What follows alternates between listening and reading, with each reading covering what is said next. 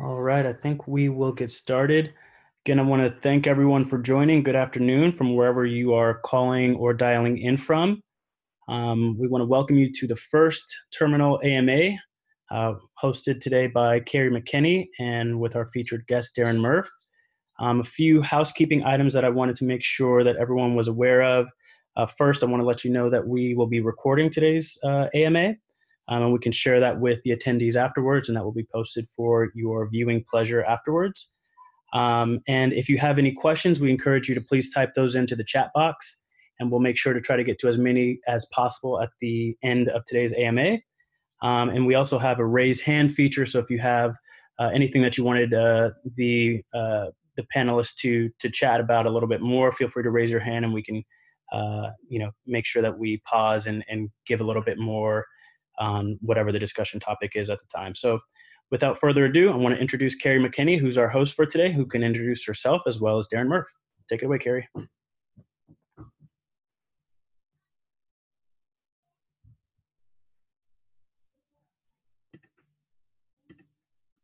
Thank you. You had me muted. I couldn't unmute.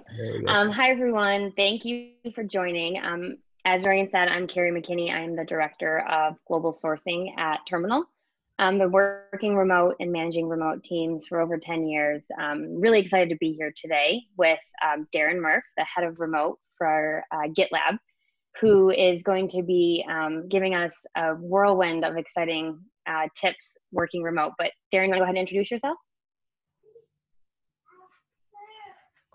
He's muted too. He's stuck.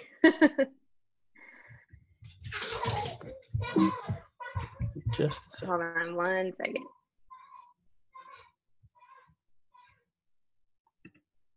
Dorian is like the almighty power of controlling the mic. There we go. No worries. Thank you, Kerri. Thank you, Dorian. And thank you for all that are attending. Yep. So I'm Darren, head of remote at GitLab. So if you're not aware, GitLab makes a DevOps platform delivered as a single application, but we also are the world's largest all remote company. So we have over 1,200 people across more than 65 countries, no offices at all. Even our executive team works from their respective homes. I've worked remotely my entire career in co-located spaces, hybrid remote companies, and now at GitLab, all remote. So I've learned a lot. Remote has evolved quite a bit, and almost overnight, millions of people are now remote. It's not the ideal situation for remote. Crisis-driven work from home is definitely not the same as an intentional remote structure, but nevertheless, people are in this boat and we're doing what we can to inform and educate them and help to stabilize their remote situation while their company builds the infrastructure for this to be a meaningful part of their operational strategy going forward.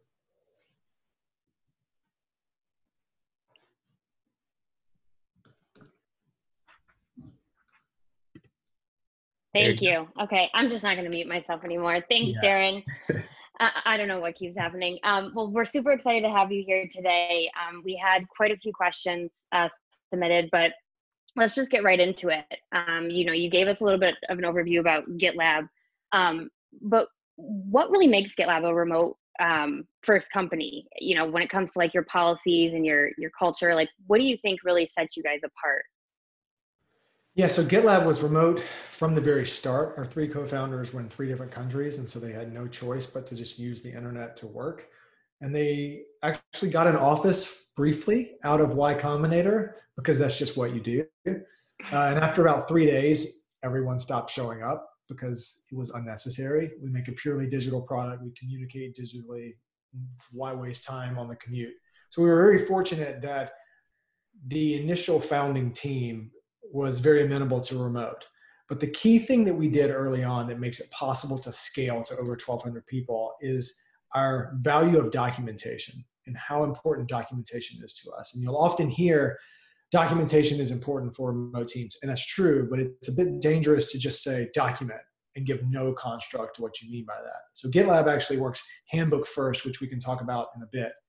But essentially, all of our processes were documented from day one. We now have a public handbook that is over 5,000 pages if you printed it out, with all of our processes and all of our cultural norms and values, and everything is written down.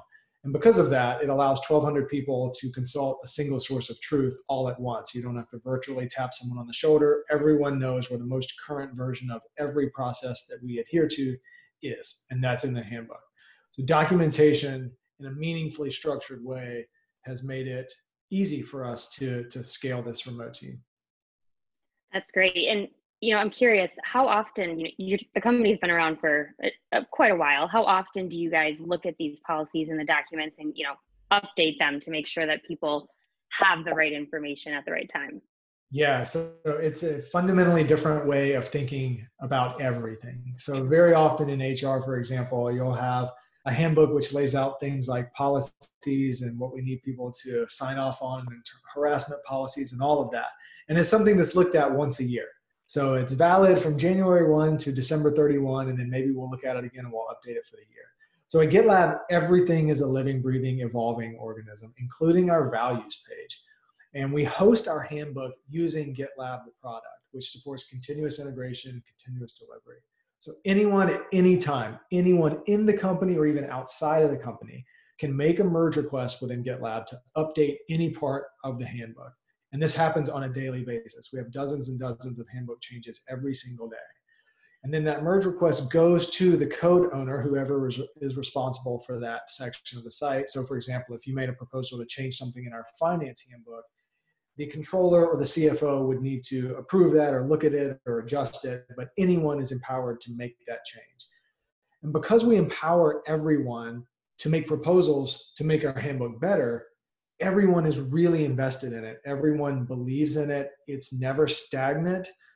And I think it would be harder to scale a handbook if you treat it like a wiki where only the executives lay down the rules of the road and you don't give other people the feedback mechanism to improve it or add to it. That's just a part of our culture. We baked that in from the very beginning, and it's quite empowering. Of course, you can't just directly make a change to the handbook, but you empower anyone to make a proposal to it, and then you trust the DRI, the code owner of that section, to make the change or edit it or ask you for more input. That's great. No, I think definitely can see how that's very empowering to employees. So let's dive into remote work strategies. A lot of people these days have kind of been thrown into remote work. And I think you and I could both agree that there's a difference between working from home all the time and working from home COVID times. But regardless, what are some strategies that you think can be implemented right now, short-term versus long-term, on how companies can really build out that remote first culture? Yeah, so for the folks in attendance here, I'm actually going to chat out or add to chat a couple of guides that I've stood up on this. And for those listening after the fact, if you go to allremote.info, you'll see the remote playbook that we've put together. And so all of what I'm about to say is in that form, and you're welcome to download it, and you're welcome to share the links there. I really have 5 tips for the here and now. And the first is establish a remote leadership team. So there's a lot of nuance in remote. You have to open up new communication channels. You have to be very prescriptive about things, even informal communication or how people build bonds. You don't really have to put any framework around that in an office building. It just sort of spontaneously happens. So leaders get away with not having to be intentional about it. You now need to be intentional about that. You're also going to have people that are in foreign places with using tools and software that they might not be familiar with. Maybe they have to VPN in, which is new for them. You have to provide a feedback mechanism so that they can give you feedback on what's working and what's not working. So this is something that's brand new. And unless you have a remote leadership team, there's going to be an accountability issue on who is responsible for managing this feedback and prioritizing what to fix first. So that's the first one. The second is establish a handbook. I mentioned this about how important a handbook is for us. And it can be very rudimentary. It can be a single page in Notion or Ask Almanac, where you can use GitLab Pages. Just start it as an FAQ to begin with. If you don't have a handbook or something that resembles one, just start something and advise people on where to turn, who's the DRI for access requests, things like that. And day after day, that handbook will become deeper and deeper and deeper. And in a few months, you'll have a really robust repository and a single source of truth for people to turn to. The third thing is establish a communications plan. The first thing to fail in our newly remote environment is communications. They get siloed, they get fractured. Some people have heard something, but not the whole team. So you need to be very transparent about everything, be very vulnerable, and also be very prescriptive about where informal communication happens, where work communication happens, what email is for, what Slack is for, what your asynchronous tools are for.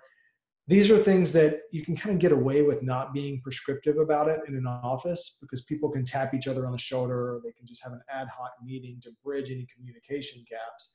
Remote forces you to be intentional about it, because those gaps are a lot harder to just Band-Aid over.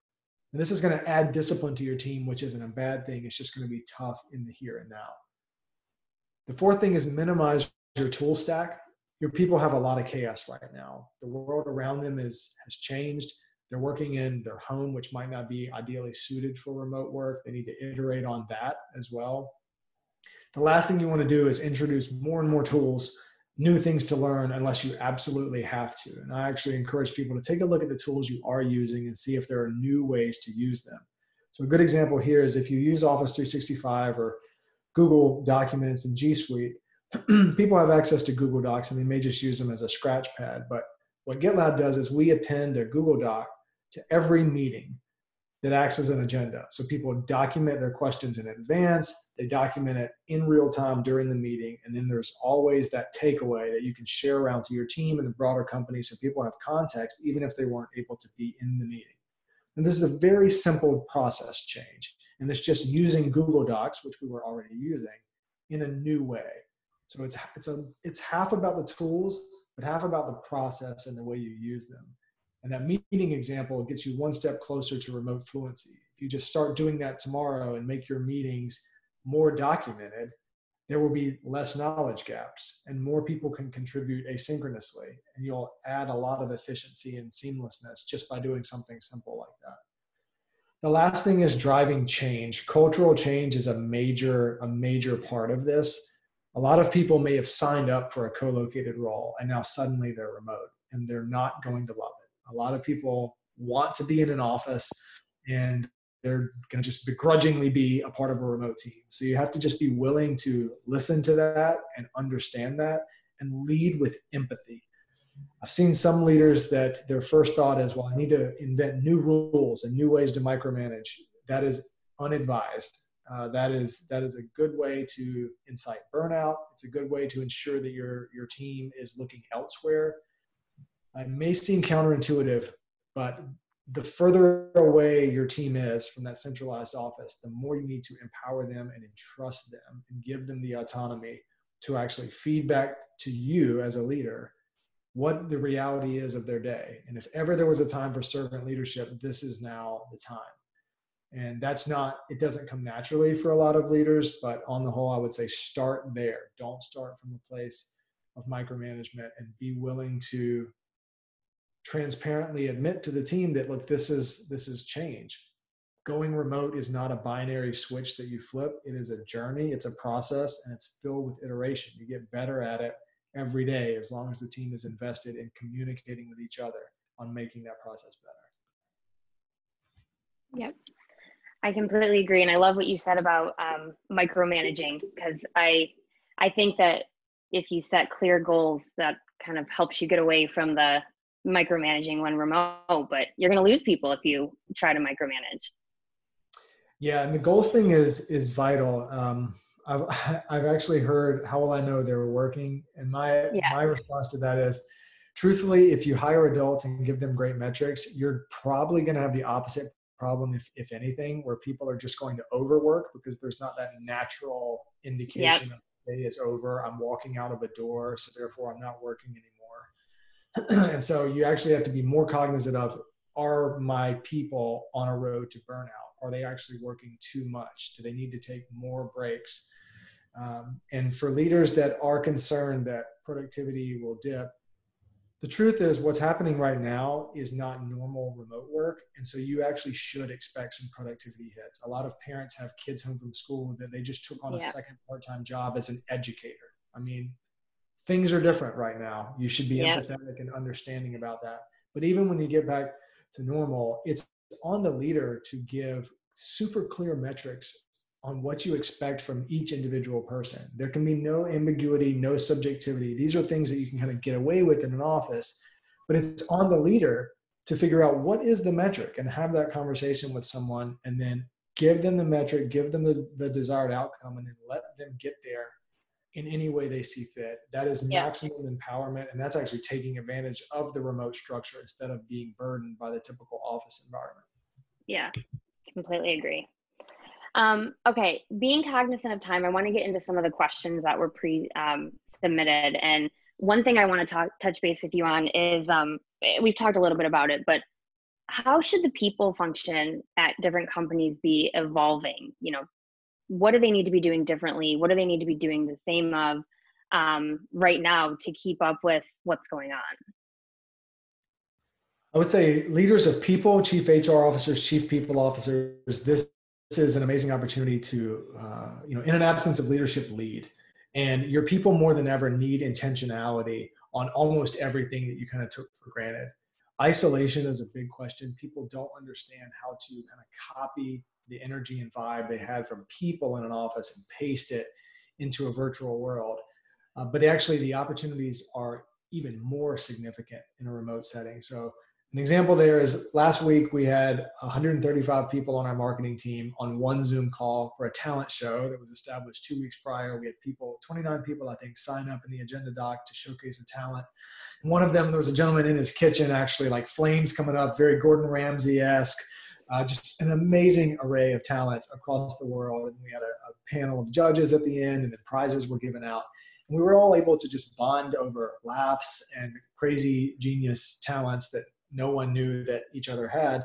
That's fundamentally impossible to do in an office. So you can bond even more tightly with a remote team. But here's the thing, someone had to be intentional about structuring that.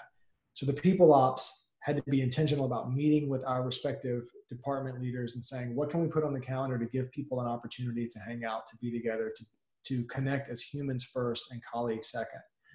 And then for people that are the direct reports that are kind of on the other side of this, like all of a sudden I'm working from home, I would say the best advice I have is to try to create some sort of physical separation between where work happens in your home and where life happens. And if you're in a small one bedroom apartment, even if you have a makeshift type of curtain arrangement, ask your company to invest in things like noise canceling headphones, a more ergonomic setup. Whatever you can do to clearly separate work and life will go a long way. And for people that are used to having a commute, let's say 45 minutes each way, proactively plan what you're going to do, how you're going to recapture that commute time, and actually put it in your calendar with a notification that pops up to remind you to do it. This could be anything from, I'm going to spend that 45 minutes interfacing with my child. I'm going to spend that time walking the dog. I'm going to spend that time exercising, reading, learning something new, sleeping more. Totally cool to get more rest as long as it's very intentional. But do something with it. It helps you ramp into your day and ramp out of your day. Otherwise, you run the risk of sleep, work. It just becomes this nonstop blur. And that's an early path for burnout. And you want to do whatever you can to avoid that. Yep, I agree. I think I keep hearing the theme being intentional, but I think it's so important to reiterate that, because when you're working from home, sometimes your day can just feel like a big blob. So you have to be intentional about how you're spending your time.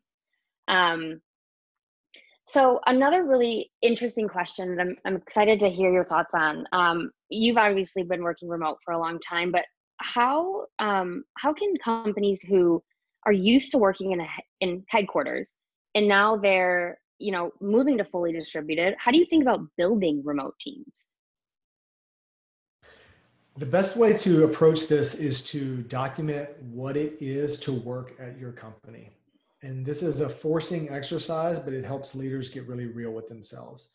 So if you go to the GitLab jobs FAQ page, there's a section there that I wrote called What's It Like to Work at GitLab? And I would actually encourage any recruiting team, any leadership team to write that down and answer it honestly. What is it like to work at your company? And what is it like going forward now that there's a remote element to it? What does it involve? What does culture look like? What does day-to-day look like? If you can't write that out and distill it as a leadership team, how could you ever expect new hires or even existing hires to understand it either? So I think it starts at the top with writing that down. I mean, I know that sounds super rudimentary and simple, but if you write that down, it gives potential applicants a bird's eye view of what it is like to work there. And we actually want people to opt into the unique ways that GitLab works. We want to be super transparent about our vision, our strategy, and what it's like to work here, because it's respectful of your time as a potential applicant. If you read that and you know that that's not where you're going to thrive, we've just saved you a lot of time going through the application process. We've actually made our recruiting pipeline a lot more pure. So the people that do apply, they did so very intentionally. No one accidentally ends up at GitLab. And you want to create that type of pipeline for your company as well. And now is an amazing opportunity to think about, we have to put these remote best practices in place just for business continuity. But we might as well do it in a way that this actually helps us get to the future where work is less geographically dependent. And it now enables us to fill certain roles, even roles that we can't even imagine yet, by tapping into the world's best talent instead of bringing them to one city or another. That makes sense. Kind of a follow-up question to that. What do you think is the most common mistake that companies make when pivoting to remote work? One of two things. One being, let's double down on command and control. Let's make even more rules where we restrict people's movements. And so there's a fine line between more rules and more intentionality. I actually think it's a great idea to be very intentional about where communication happens, because that's obvious that it improves the greater good of everyone. But if it starts veering into the privacy side of things, like, hey, we're going to put software on your computer that tracks your keystrokes, and we're going to turn on your webcam every 30 minutes just to make sure you're still there. That is dehumanizing. That's disempowering. And so I would say lean into the empowering and autonomy side of that and open up feedback mechanisms for people to be honest with you about what they need to thrive in a remote setting, because obviously that isn't what they were hired into. So now there's almost like a reset, a re-onboarding of, hey, tell us what you need. We understand that your office environment has dramatically changed. I think the other is just the assumption that things are going to go back to normal. I'm not going to really worry about it. I'm not going to put any effort into doing this differently. I don't think that's going to happen. I don't think there's really any putting this genie back into the bottle. And to me, it just comes back to having an abundance mindset versus a scarcity mindset. This is a tragic situation to get here, but it's here. And it's your chance to handle it one way or the other. And so I would look at all elements of the business. Now's the time, and restructure it with an abundance mindset of what is possible now if we can hire remotely or we decouple geography and work. What can we do with that? That's great. That's actually a great segue into a question we just got. So after COVID-19 passes and a new normal is established, how do you think that will affect executive thinking about the global talent pool as a forcing function to think about recruiting? It's going to change everything. It already has. Businesses are already understanding that the closer they are to remote, the more they de-risk their business. For example, no one in the UK saw Brexit coming, but any London-based company now is permanently impacted by something that has nothing to do with their business. So just because they happen to be based in London, now they have to deal with this. And then you see this global crisis where if you had a business based in Wuhan or Milan or any of these tier 3 type of places that COVID has impacted, you're more negatively impacted than somewhere else, Iowa City, for example. Yeah. And so business leaders are saying, we can actually de-risk our business by decoupling geography and work. So the closer we can get to all remote, it's less risk for our business. I think this has actually been, a lot of recruiters have been leaning into this for a long time. And this is kind of the forcing function and the global reset, the global moment to say, okay, I needed a catalyst and I've got it. Because it is actually really, really difficult for companies, especially startups and smaller companies, to recruit top talent to a certain place where the competition is already incredibly fierce. And then if you do manage to get them there, now that they've moved their entire family there and they've cleared that hurdle, if a larger company comes along with a much better role or a much better paycheck, they're gone immediately. So your retention is destroyed, and you took 6 months just to get them there, and now they're immediately gone somewhere else. You have this flywheel effect, just this terrible negative flywheel effect. Conversely, GitLab's voluntary retention rate is north of 85%, which is stratospheric compared to almost anything else. And that's because we hire people that value autonomy and the ability to live and work wherever their soul is most fulfilled, more than salary and job title and prestige and ego, the usuals. I say that remote is the last great competitive advantage for recruiters. If you lead with the fact that this role is remote, we just care about how awesome you are and the results that you deliver. We're going to empower you to do that from wherever you want, even if it changes on a weekly or monthly basis. What an amazing place to start that conversation from. Yeah. So you as a company, I mean, the image of that, the employee branding side of that, the relationship starts from a much better place than, honestly, we don't really trust you to do this anywhere other than here. That's how most job conversations start. So if you just don't do that, you're already miles ahead of the game. Yep.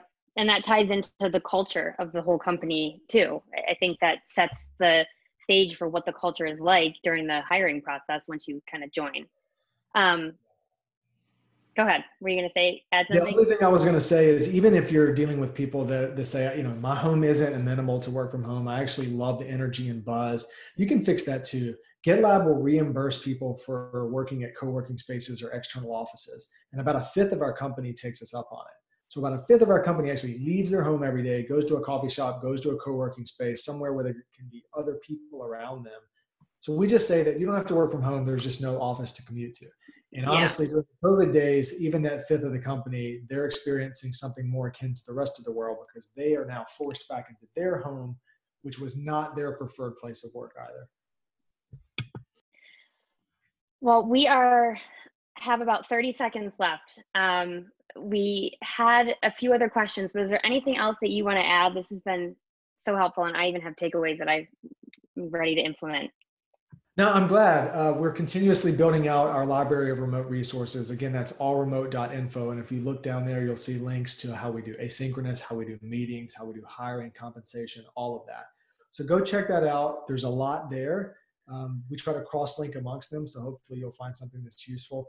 But I just do want to close and say there's a lot of negativity and crisis in the world right now. But the second order of this, I think, is actually quite positive. I think we're going to look back a year from now, and we're going to realize that a lot of companies laid remote infrastructure that they knew they needed to, but wouldn't have otherwise done. And I think it's going to give people permission to actually look beyond where they currently are, maybe relocate to a smaller place, a more rural place with better air quality, higher quality of living, better schools for their children, and actually reduce some of the strain on some of the major urban centers of the world, like the New Yorks and San Franciscos of the world, where even their public transit systems are crippled right now because of how many people that are there.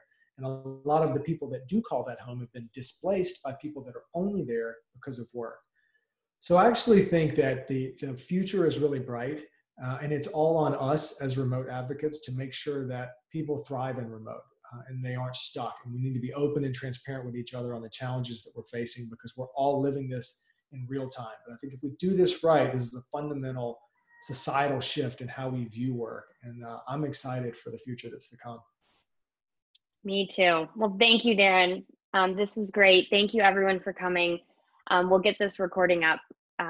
Thanks again for your time. We appreciate it. Absolutely. Cheers, all. Be well.